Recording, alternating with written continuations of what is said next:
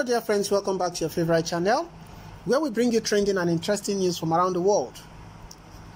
May I quickly encourage you to subscribe to this channel if you are yet to subscribe. Kindly hit the bell icon so you can get notification whenever we post new stories. Endeavor to share these news stories with your friends, family, relations and loved ones so they can get to know what is happening around the world and be informed. Thank you so much guys, I appreciate your support.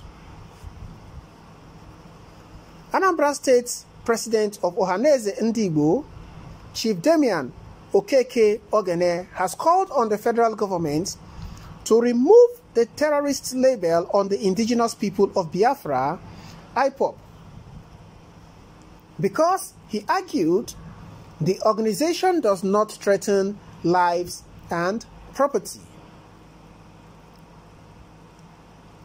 He described as unfortunate and unacceptable the declaration of Ipob as a terrorist organization.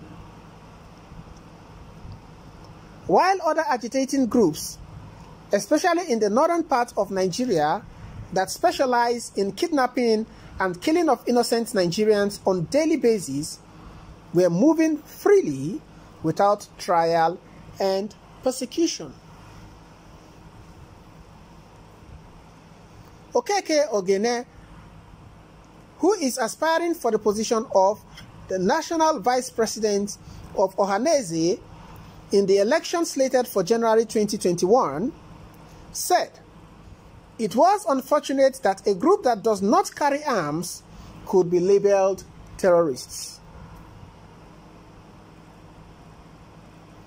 He wondered why the federal government has refused to prosecute the Fulani herdsmen, bandits and other dangerous groups responsible for the kidnapping and killings going on in the northern part of Nigeria. He said, "Have you ever heard that Ipob kidnapped or killed anybody unjustly? Why should the government go to court within 24 hours after a misunderstanding between Operation Python Dance 2 of the Nigerian Army and Ipob without a proper investigation and declare the group a terrorist organization? While those with intention of tarnishing the image of the country before the international community are operating freely in the society without any government action. The federal government was totally wrong in declaring Ipob a terrorist organization. According to him, Ipob is a group of young men of Igbo extraction that do assemble when the need arises to deliberate on issues affecting their welfare and the region as enshrined in the Constitution of Nigeria.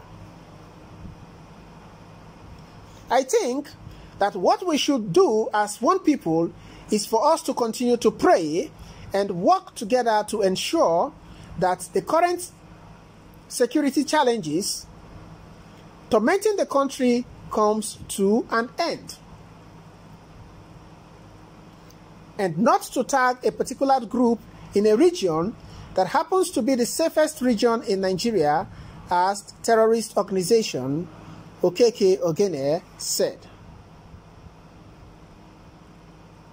He, however, commended the effort of the Katsina State Governor, Aminu Bello Masari, and the security agencies on the safe rescue of the abducted school children of Government Science Secondary School, Kankara, and urged the security agencies and other authorities to also checkmate the activities of the Niger Republic and Lake Chad immigrants.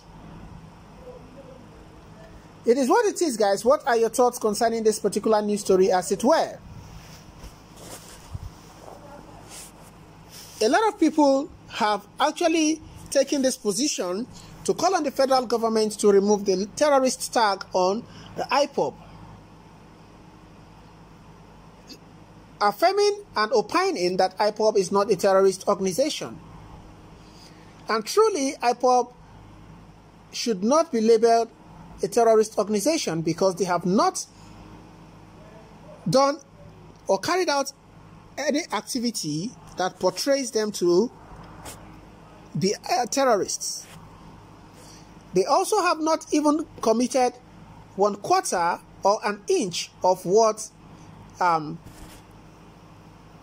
the Fulani headsmen and other extremists and BH guys have committed.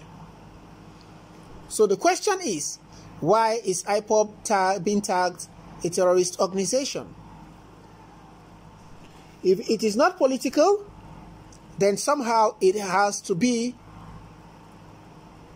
as a result of hatred towards the people of the Southeast. I stand to be corrected if I'm wrong. This is just an opinion. NNAMDI KANU's expression and claims are as a result of the marginalization of the people of the Southeast, and the president should understand that nobody will be marginalized or oppressed, as the case may be, and would keep silent. Aside proscribing Ipob as a terrorist organization, there are several other avenues, means that the president and this administration could have explored to address the issue that borders the people of the Southeast and that the NNAMDI KANU-led Ipob has been championing. But for reasons best known to the government, they decided to take the route that they took. But however, it is sad and unfortunate that it is what it is, that the government eventually proscribed Ipob as a terrorist organization, despite the fact that their activities does not in any way relate to that of any terrorist activities. This is sad and unfortunate and should not be encouraged or should not be accepted. Well, the Anambra State President of Ohaneze Ndigbo, Chief Damian Ogene, has called on the federal government to remove the terrorist label on the indigenous people of Biafra. This is a welcome development, and if much more Southeasterners can come out and champion this cause, it's going to speak well of the people of the Southeast, because the activities of the Ipob has nothing to do with terrorism and is in no way close to or related to the activities of terror in the country or wherever, anywhere in the world. It is sad and unfortunate, but we keep our fingers crossed to see how things unfold on this particular news story, as it were. What are your thoughts, guys, concerning this activity or this particular news story? Will this administration pay attention and listen to the yearnings of the people of the Southeast for Ipob to be deproscribed? Well, it remains to be seen. Well, drop by at the comment section. Let us know what your thoughts are. Don't forget to subscribe to this channel. Kindly hit the bell icon so you can get notification whenever we post news stories. Share these news stories with your friends, family, relations, and loved ones so they can get to know what is happening around the world and be informed. Thank you so much, guys. I appreciate your support, and I'll see you on the other news. Thank you, and bye for now.